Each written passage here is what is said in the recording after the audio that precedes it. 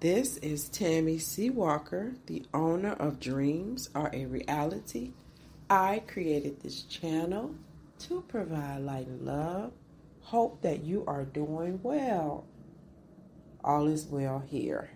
How do we survive and thrive during tough times? Easy to survive when all your bills are paid. Easy to survive when you have the love of your life. Easy to make it when everything is good. You need that extra staying power to really make it when times are bad. What do? I would always say before I start, please hit that like button and please hit subscribe. Thank you kindly. Before you do anything else, try not to panic. Self-control is a superpower. When things go bad, it's easy to go off. I wanted to get mad a couple of days ago. I ordered a bunch of stuff from my classroom through my company, and I had to pack my car with probably 6 boxes or so, heavy. Because one of them was a chair, another one is like a, guess you call it, what would that thing be? A little storage thing. But anyway, the stuff was heavy, okay? So I'm on the 3rd floor. I had to cart it all the way up to the 3rd floor. We do have an elevator, thank you God. But it still was a lot. And my door is broke on my classroom. Been broke for 2 months. Simple things need to be fixed. Tammy being the Virgo, me, I like everything organized, and when simple things become a big production, it irritates me. I was getting mad inside, but I was like, just calm down. I guess I was getting mad because if I couldn't get in my classroom, I was going to take all those boxes and re-put them back in my truck. I don't want to have all that stuff in my apartment. I just have an apartment. I don't have room for stuff like that. So I could feel myself getting mad. Long story short, my door was open. Somebody had to open it because it's broke. And I got the stuff put in there. And hey, I had a little surprise when I got in there. My floor had been polished, so my classroom floor is beautiful. But I know that's minor. But that's just an example.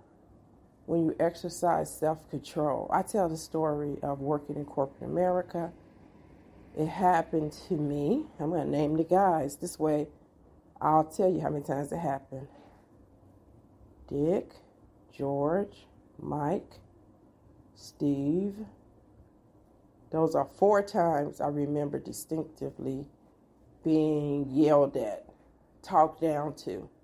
And I had to check each and every one of those guys that did that. I didn't go off on them back. I'm from the west side of Chicago.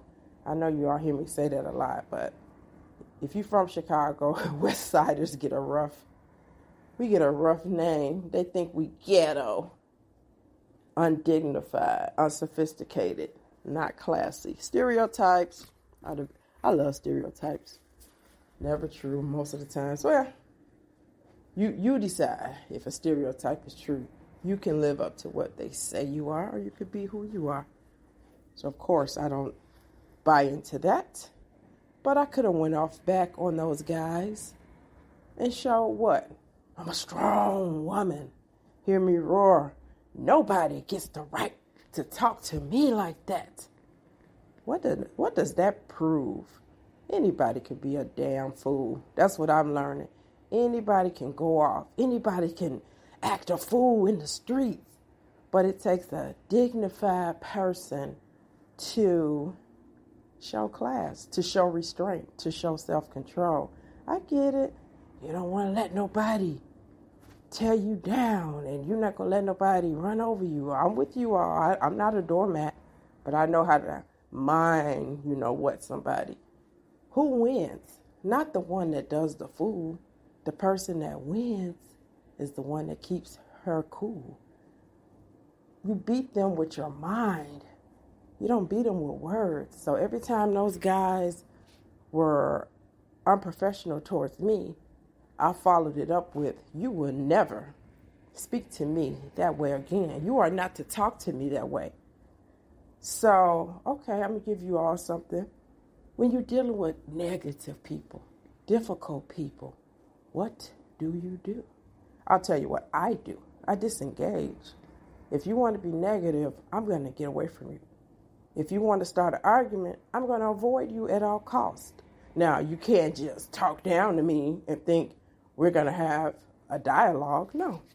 If I see that you're that type of person, I begin to avoid interactions with you. I'll be short, I'll be brief, and I'll be direct. And that's how I deal with negative, difficult people. I don't. Sometimes you can't avoid them. They're your husband, they're your wife, they're your mother, they're your sister, your brother, your cousin, a friend. They're your manager. So you can't always avoid, but you can limit your interactions. Everybody gets boundaries, including mom and dad. And when they want to be mean and disrespectful and tear you down, you avoid them. Sure, but I have to talk to her. That's my mom. Of course. Go ahead, you can. But if she tearing you down and make you feel like you're nothing and, destroying your spirit, you might want to limit your interactions. It's a nice way to get off the phone with mama. You know I love you, mama, but I got to go. I got to go. We have a DJ here in Chicago, Crazy Howard. I got to get out of here. He'll say that. He's so funny. It's a nice way to do anything. How do you deal with tough situations? The bills are not paid. Ooh, that one. That one is a tough one for me because it causes me anxiety, financial stress. One thing I have learned, I had to learn years ago, communicate with your debtors. No, you the debtor, the creditor. Communicate. Hey, I don't have the money, but I will have it on July 1st. I don't have the money, but I can pay you in 2 parts, the 1st and the 15th. People are willing to work with you when you communicate. When I was buying a house, I owed on a credit card, I think maybe 2. I started wheeling and dealing. Oh, I paid that stuff off, and I was making deals. I had money. I had some money. So I was able to pay them off, but I wasn't paying that balance. I will make a deal with you and pay 60%. Will you take that? Yes, we will. Can I get that letter saying paid in full? Uh-huh. Communicate when you can't pay your bills. Look for resources to help you. Wherever you live, I know here in Chicago, and if we live in the suburbs, it's definitely help. Help in Chicago, and there's even more help if you live in the suburbs, less people. Go to your local suburb or district where you live and seek out resources to help you. I know someone, they were laid off and got their mortgage paid for months.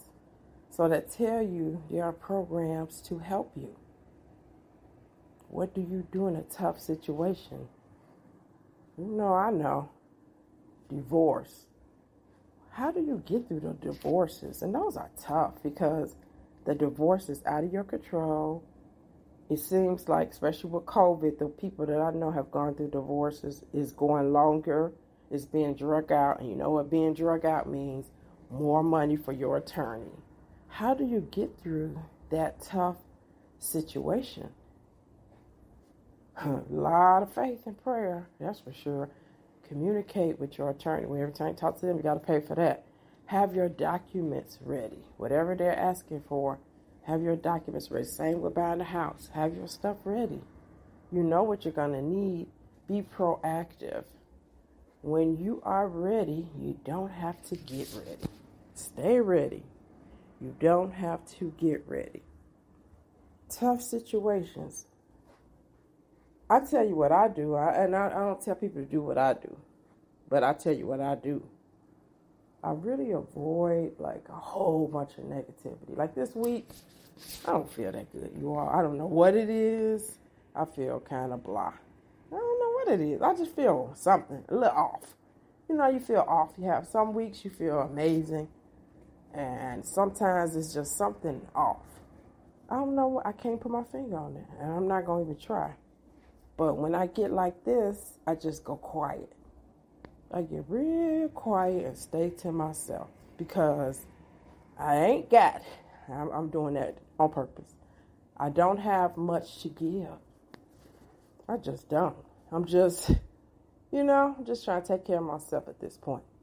Nothing bad is happening. No tragedy, nothing like that. Just feel slightly off. So I don't have many words to say. Maybe God got me here for a reason, in this space. So just stay to myself. Because you know why I do that? I don't want to spew this on nobody else. And I won't. Nobody would know unless I tell you, like I'm just telling you. But every now and again, it happens. I'm an empath. And I went to my picnic this past Saturday. I talked with quite a few of my classmates. I don't know, it seemed like something jumped on me. I've been doing a lot of social gatherings. I think I might be a little burnt out. Who knows? So I stay to myself when I get like this. I don't watch the news anyway. I do listen to it on the radio sometimes when I'm coming home from the school, so I know what's going on in this Chicago land. But yeah, just take care of yourself during tough times. Don't panic. Don't interact with those negative people. And know that this too shall pass. All right. Tammy C. Walker, the owner of Dreams Are Reality, signing off. Take care. God bless. Drop me comments. Bye.